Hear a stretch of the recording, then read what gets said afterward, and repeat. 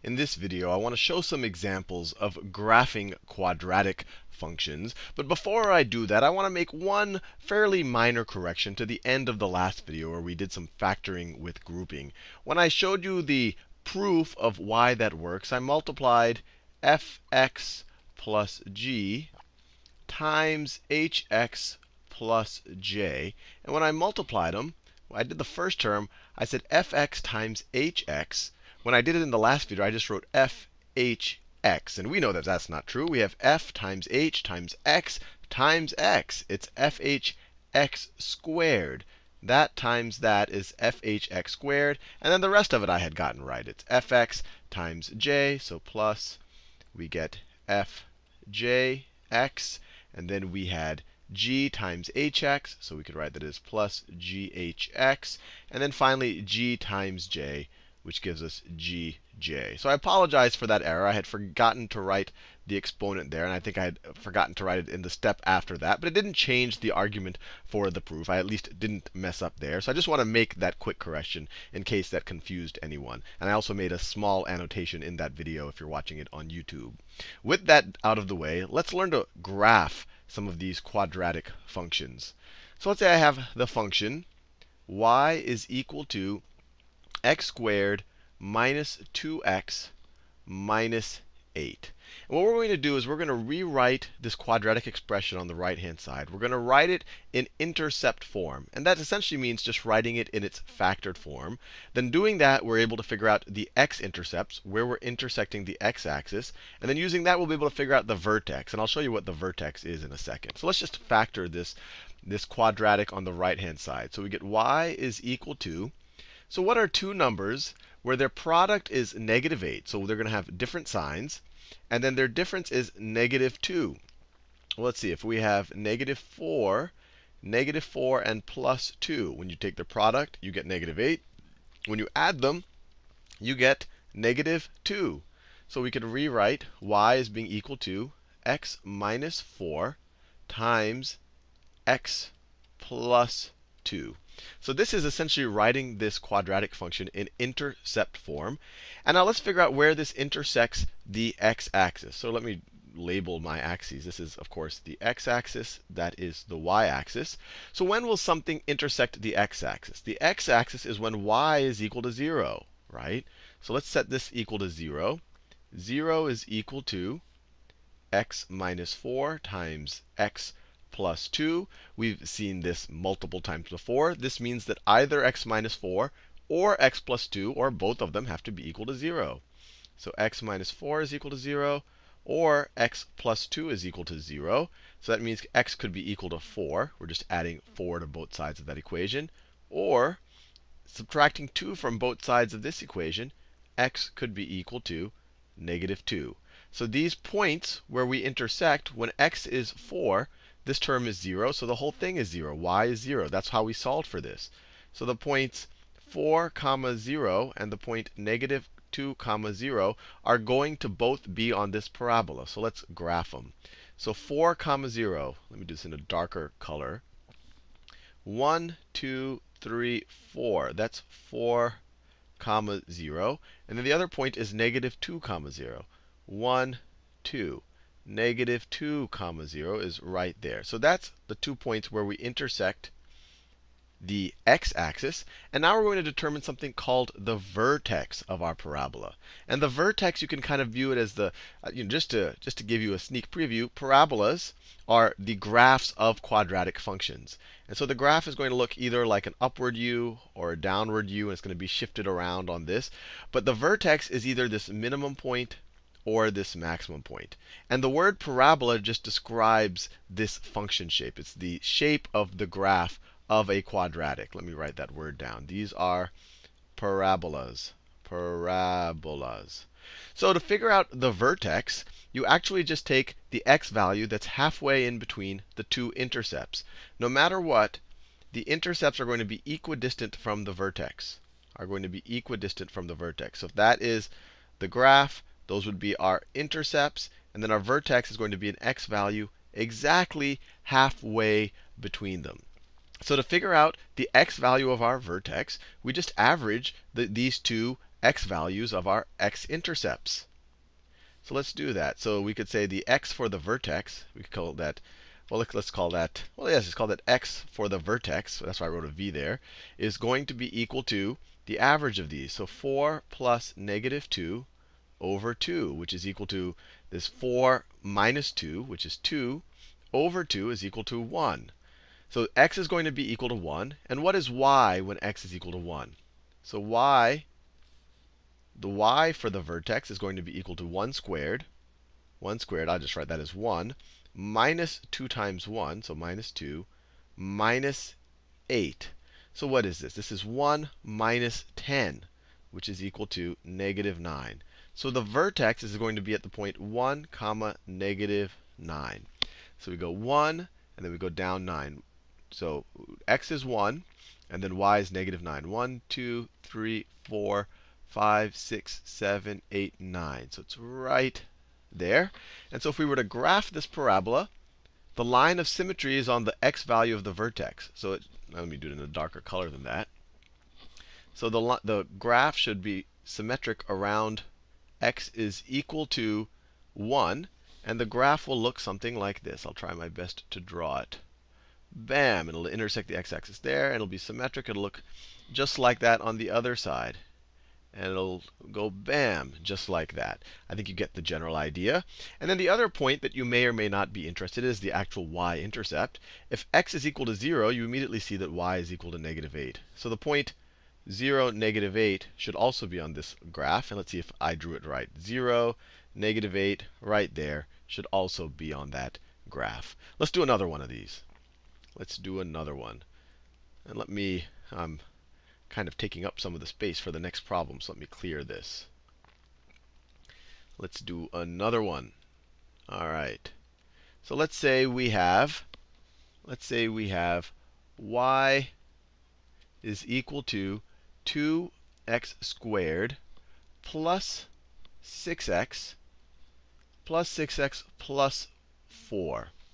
So here, the thing that immediately jumps out at me is that I can factor a 2 out of everything. So I could rewrite this as y is equal to 2 times x squared plus 3x plus 2. That saves me the pain of having to do the factoring by grouping that we talked about in the last video. And this we can factor in a pretty straightforward way. This is, see, 2 times 1 is 2. 2 plus 1 is 3. So this is x plus 2 times x plus 1, right? 2 plus 1 is 3. 2 times 1 is 2.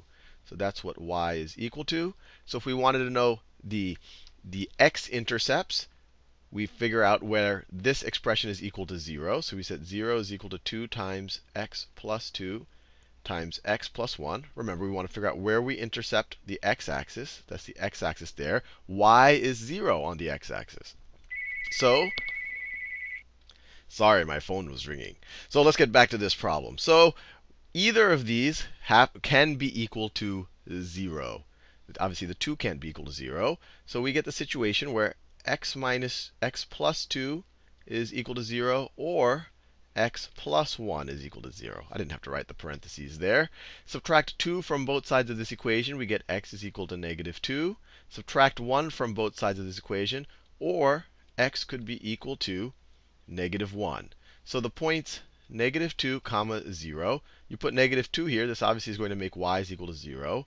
And the point negative 1, comma 0, same argument. Those are our x-intercepts. Let me graph it. We have negative 2, comma 0. Negative 2, comma 0 is right there. Actually, let me do this graph a little bit bigger. Let's say that this right here is, let me label it in double steps. So let's say this is negative 1. Let's say this is negative 2. That is negative 3. 1, 2. And this is our 3. That's our 3. That's our 1, 2, 3, just like that. Negative 1, negative 2, negative 3. So I'm using 2 blocks to represent 1. So the point negative 2, comma 0 is on our graph, or it's our x-intercept. So negative 2, comma 0 is right there. And then we have negative 1, comma 0, which is right there. And then we want to figure out the vertex. Well, the vertex is going to be the average of those two. So the x for the vertex is going to be negative 2 plus negative 1 over 2. That's negative 3 over 2, which is the same thing as negative 1.5. Now, what is y equal to when x is negative 1.5? There's going to be a little bit involved. I'll use the actual 3 halves. So we get y is equal to 2 times negative 3 halves squared plus 6 times negative 3 halves plus 4. And let us figure this out. So this is equal to 2 times 9 over 4 minus, you have that negative sign there, and then we could make this 6 divided by 2 is just the same thing as 3 over 1. So this is minus 9, 3 times 3, plus 4. This 2 over 4 is the same thing as 1 over 2. So this becomes 9 halves minus 9 plus 4. So let's simplify this. Minus 9 plus 4 is the same thing as minus 5, right? Minus 9 plus 4. Minus 5 we can rewrite is equal to minus 10 over 2. 9 minus 10, all of that over 2 is minus 1 half.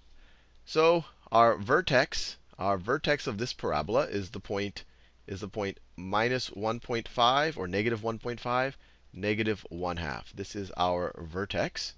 So we can graph it right here. Negative 1.5, negative 1 half. Our vertex is right over there. And then we can graph this parabola. And if we want to do the y-intercept, we can. The y-intercept is going to be here. When x is 0, y is equal to 4. These terms cancel out. X is 0, y is 1, 2, 3, 4, right over there. And then we can graph this parabola. It will look like that. That's my best. It should be symmetric around the x-coordinate of the vertex, just like that. Let's do one more of these. And once again, I've used all my real estate up. Let me clear this out of the way. Let's do one more. Let's say that I have y is equal to negative x squared plus 10x minus 21. Once again, let's write this in intercept form. We just factor the right-hand side. We get y is equal to, well, the first thing I want to do is factor this negative 1 out. Negative 1 times x squared minus 10x plus 21. Now, what two numbers, when I multiply them, they're positive 21, so they have to be the same side. And when I add them, I get negative 10. And at least in my brain, negative 7 and negative 3 jump out. I mean, there's not that many factors of 21, so 7 and 3 are probably two that immediately jump out because they add to 10. So you have y is equal to negative 1 times x minus 3 times x minus 7. Negative 3 plus negative 7 is negative 10. Negative 3 times negative 7 is positive 21. So if you want to find the x-intercepts are going to be where, so we could set this whole equation equal to 0. Negative 1 times x minus 3 times x minus 7. Our x-intercepts, or the x values that make y equal to 0, are either the ones that make x minus 3 equal to 0, or the x values that make x minus 7 equal to 0. Add 3 to both sides of this equation, you get x is equal to 3. Add 7 to both sides of this equation, you get x is equal to 7. So we get our two x-intercepts, the point 3, 0, 1, 2, 3, 0, and the point 7, 0, 1, 2, 3, 4, 5, 6, 7, 0. Now, we know that our vertex is going to be right in between them. So the x for the vertex is going to be 3 plus 7 over 2, which is equal to 10 over 2, which is equal to 5. And the y value, let's figure it out. Y for our vertex is going to be negative 5 squared, so negative 25, plus 10 times 5, plus 50, minus 21. Minus 21. So what is this? This is equal to, we have a negative 25, a negative 21. You add those together, you get a negative 46. Add that to 50, you get y is equal to 4. So the vertex is at 5, 4. 5, 4. Let me graph that. The vertex is 5, 4. So 1, 2, 3, 4, 5 right in between, and then up 4. 1, 2, 3, 4. So notice something.